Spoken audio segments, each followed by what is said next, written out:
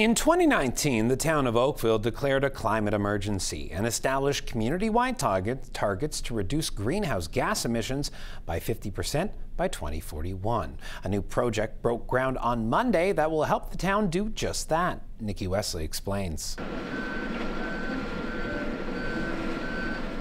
The Geoexchange Community Energy System for the North Oak Towers at Dundas Street and Trafalgar Road will be one of the first of its kind in the GTA.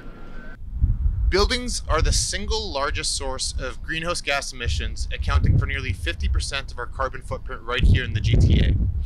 As we continue to develop our built environment, it's crucial that we do so in a responsible manner that does not further contribute to the climate crisis, and that fundamentally means transitioning away from fossil fuel use.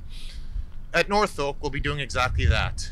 Our community energy system will use an ambient temperature distribution network to allow buildings to share energy with one another, and through 3 distinct but interconnected geoexchange fields, we'll be able to leverage the ground beneath us to warm and cool Oakville's newest community, while virtually eliminating the use of natural gas for all space heating.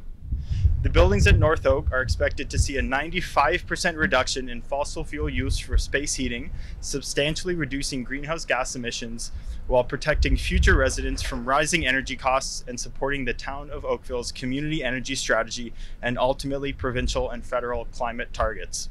The 5-tower project was created by Minto Communities and Creative Energy and is estimated to complete in 2027. If you consider a typical mixed-use residential building, you're burning natural gas for heating and you're using potable water and electricity for cooling. Instead of that, what we do is use the ground, go down about 800 feet deep with closed-loop vertical boreholes, and in the wintertime when we need heat, we run colder water to the earth. We take the heat from the earth, and that's what uses the building's use for heating, essentially eliminating the need for natural gas. And in the summertime, it works in total reverse. The buildings are air conditioning. You have to remove heat from the building. Instead of dumping that heat to a cooling tower, which consumes water and electricity and is inefficient, we put that heat back into the earth, eliminating that whole process and balancing the field over time. So you get to save fossil fuels by not burning natural gas and efficiency by not using water or electricity.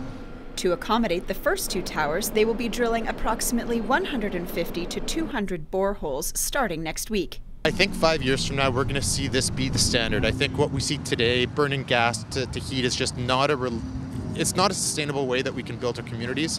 So I hope that this will become a pretty typical kind of project looking forward 5 years. Reporting for Halton News, I'm Nikki Wesley.